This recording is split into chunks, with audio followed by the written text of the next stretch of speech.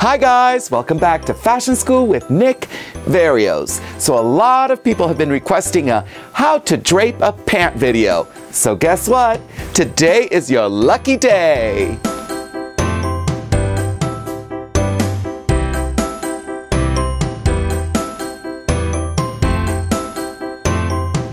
Now, before you begin draping your pants, you need to prep the muslin.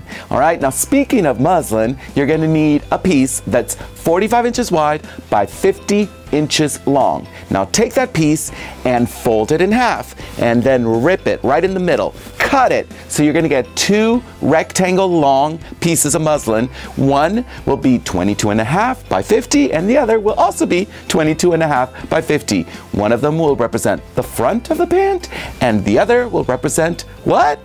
The back. Now that you have your pieces of muslin cut, you're just going to need one of those rectangles to do the front of the pant. I'm going to give you several measurements here, and therefore a size 4 pant. But you can input your own measurements, like take your own measurements for your own pair of pants. Got it? So just stick with me with these measurements and I'll explain what they're all for. The first one is the length of the pant. Now I want to make these pants 40 inches long. That means from the waist to the floor or ankle area, 40 inches. So the first thing that you're going to do is you're going to take your pencil, but I'm going to use a Sharpie so you guys can see, and get a yardstick and draw a straight line that is parallel to the selvage down the length of your muslin in the middle, okay? Now what is that gonna represent? That's gonna represent right here, the middle front of your pant, right there, okay? So I'm taking my yardstick, there it is, I'm finding the middle, and there's 36 inches, add 4, keep it straight, and there you go. I got 40 inches, so mark, okay? So that's 40 inches, that's the length of your pant, got it? The next measurement you're gonna need is the crotch depth. What is the crotch depth? That means from the waist to the crotch area. What is this, okay? And I'll give you that measurement, again, for size 4. But you can do your own measurement.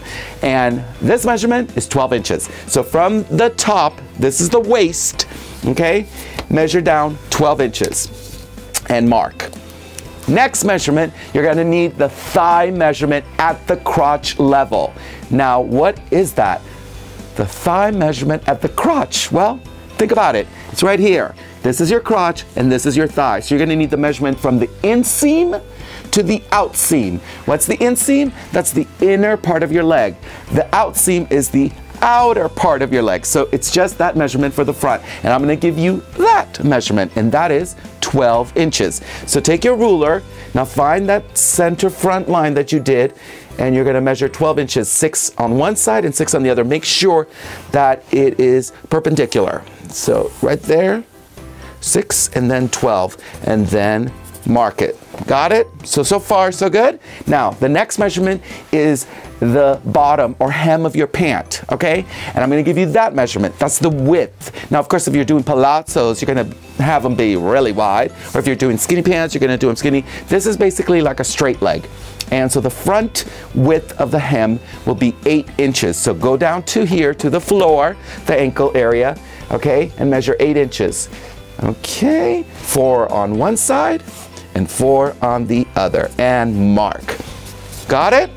Now, what you're gonna do is you're gonna connect. You're gonna connect that hem to the thigh crotch area, and do it with a yardstick, okay? Because it's long enough. And do it in a straight line, okay? Like that. So you connect, see? That's my outseam, and now the inseam. Go from the ankle hem all the way to the crotch. Got it? So now that's the leg. That is the leg of your pant right there, okay? Next step, we're gonna do the top section of your pant.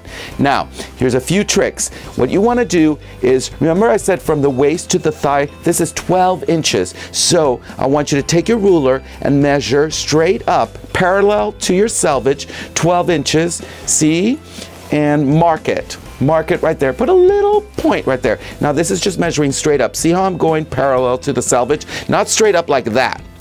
okay? Straight up like that, see? Okay, mark right there. Then go 1 inch in and mark there. You got it? Now take your curved ruler, hopefully you have one of these, place the curved part here at the top, and then here at the thigh crotch area. And a good rule is 17. Do you see that number 17? Place 17 right there at the crotch, and about 4 3/4 right here. And go whoop, voila. You know what that is? That's the side. That's right here. It curves right here on the side, okay? So now we're gonna go to the crotch area. Another measurement I'm gonna give you from here to in, measure 2 3/4 inches. Measure 2 3/4 inches. And I know all these measurements might get a little confusing and technically, and you're like, when am I gonna begin to drape? Soon enough. But trust me, all these little things help your drape, okay? So that's why it's wonderful to do the prep work before you do the drape. Take your ruler and draw a straight line up. Again, it's parallel to the selvage, parallel to your grain line right there. So draw a straight line up 12 inches.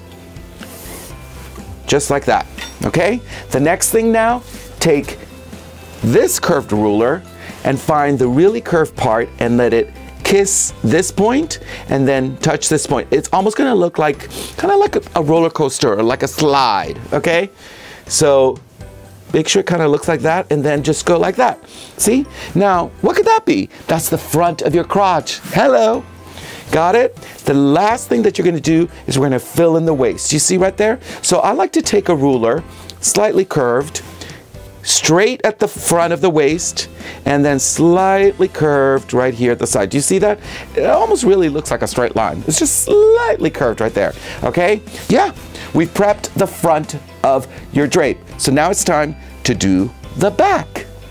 Okay, the next step is take the other muslin rectangle that is 22.5 by 50, all right, for the back, and you're gonna draw a straight line that is 40 inches long right in the middle of it, okay?